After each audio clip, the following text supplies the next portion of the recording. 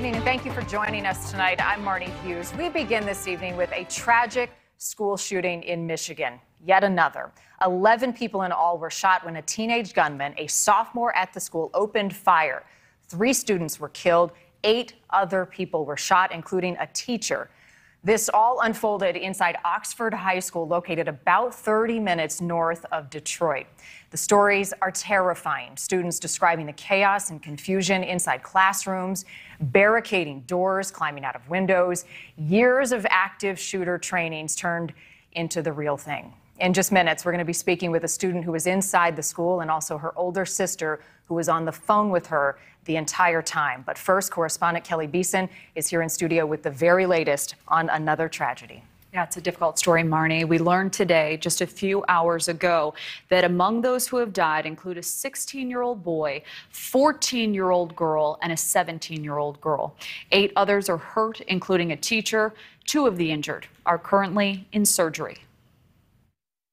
More than 100 911 calls flooding in after a suspect with a semi-automatic handgun shoots 15 to 20 times inside Oxford High School, killing 3 students and injuring 8 people, including a teacher. We don't know if they were targeted. We will get to the bottom of that as we get further into this investigation. The high school is roughly 30 miles north of Detroit, and the community relatively small. 22,000 people. Authorities say it took deputies 5 minutes from the first call to police to take the suspect into custody. We're executing a search warrant at the suspect's house. As I said, he's not cooperating with us at this point in time. The suspect is a 15-year-old student of the high school. Authorities say he asked for a lawyer and was told by his parents not to speak with police. The Undersheriff urging media and the public to stick with the facts in this case, avoiding hearsay and social media. There's a lot of stuff out there. I can't confirm whether it's true or not. Ultimately, we will get to the bottom of this.